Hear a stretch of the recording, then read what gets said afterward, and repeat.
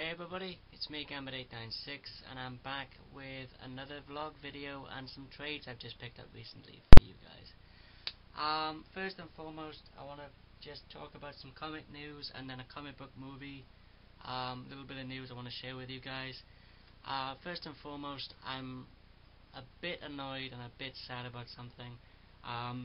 Travis of oddfellowsthoughts recently covered this just yesterday in his latest episode of What the Fugue, and that is the fact that DC have just announced that they're cancelling one of their best Vertigo titles, in my opinion. Although I don't own all of the trades of the collections of the series, but they're going to be cancelling the Vertigo series John Constantine Hellblazer with issue 300. If you guys are interested, I'll put a link to an interview below in the description of an interview with Didio and Robert Venditti. You might know this guy from writing The Surrogates. I know Agent 42Q really enjoys that book. He's also writing the just recently revitalized Exo Manowar, which is one of the Valiant books. So they're going to be cancelling the John Constantine Hellblazer series over at Vertigo. They're then going to be, for lack of a better word, rebooting it in March of 2013, and Robert Venditti will be writing the series. It's going to be called Constantine, and it'll be set within the regular, more darker, recently rebooted normal DC universe. I really don't know how I feel about it, but I've heard nothing but great things about the Surrogates and Exo Manowar, so here's hoping that Venditti will treat John Constantine with the same level of respect and give the fans of the John Constantine Hellblazer series what they're looking for, essentially. I know Travis of oddfellowsthoughts, like I said, he's really cheesed off about it, because he's been reading Hellblazer, I think he said, for about 25 years. So yeah, I'm really annoyed about it myself. I know DragonHeartCollects the series as well. Don't know the guy's Christian name, unfortunately, but if you're interested, I definitely recommend you check out oddfellowsthoughts and Dragonheart. I'll put a link to their channels in the description and their latest videos. So there'll be a link to oddfellowsthoughts and Travel's latest What the Fugue video, and Dragonheart, his channel as well.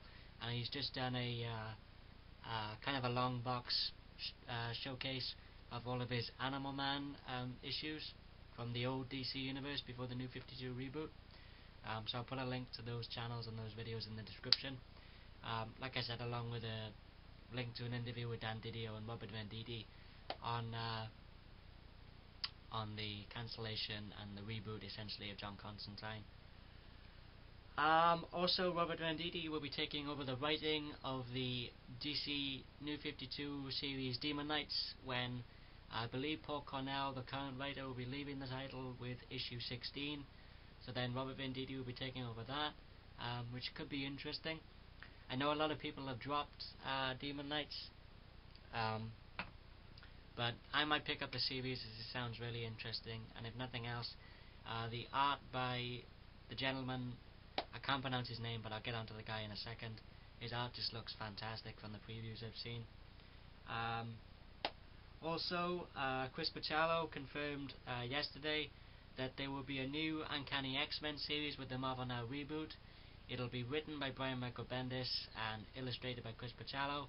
Some of you may know Bachalo from his work on the X-Men back in the 80s or 90s, I want to say, and more recently with his work on Jason Aaron's Wolverine and the X-Men series, which, if you haven't read Wolverine and the X-Men, go and read it. It's a really great, really fun series. So he'll be doing the artwork on that. I'll put a link in the description to an interview with Bachalo about the series.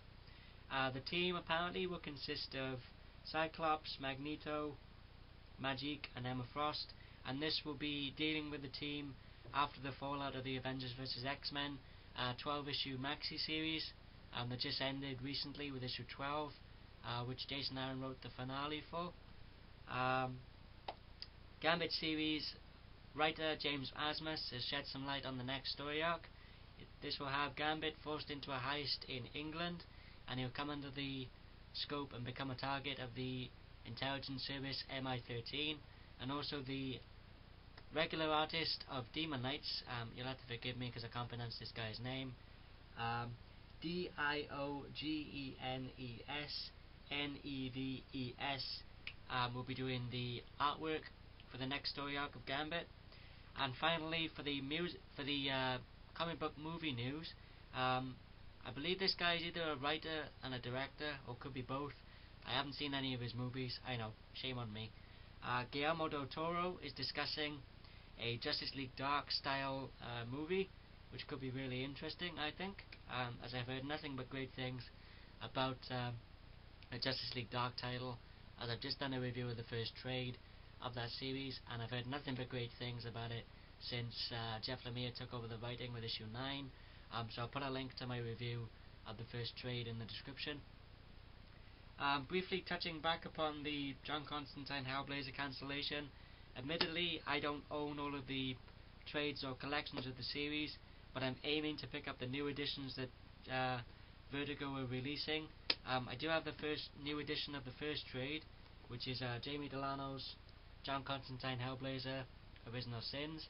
If there's any of you out there who haven't seen my review of this, I'll put a link in the description to this review.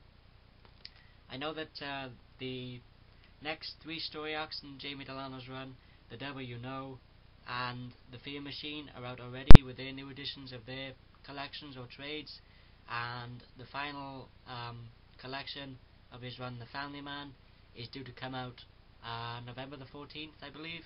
I'll put an annotation in if I get the date wrong, but anyway. So that's John Constantine Hellblazer Original Sins. As you can see there, it's published by Vertigo, and they've just recently started numbering the trades, so people know where to start reading. It's a bit sporadic in what I own of the John Constantine Hellblazer series, as unfortunately a large bulk of them are out of print, unfortunately. So here's the first volume of Garth Ennis's run, which is Dangerous Habits. If you haven't seen my review of this, I'll also put a link in the description to this review. I also own the next story arc in Garth Ennis's run, Fear and Loathing, as you can see there. I'm missing the next one, which is Tainted Love, but I do have the story arc that follows on from that, Damnation's Flame, as you can see there. And I'm also missing the final story arc of this complete overarching story arc of Rake at the Gates of Hell, as unfortunately that collection's out of print as well. But here's hoping that they'll keep on reprinting all of the series and bringing out new editions of the trades.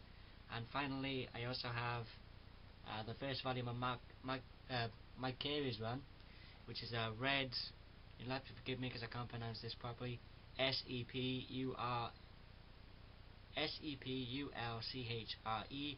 Sepulchre. It's a mystical, magical object, so it's got a funny name. You should know me by now if you've seen my reviews and my videos.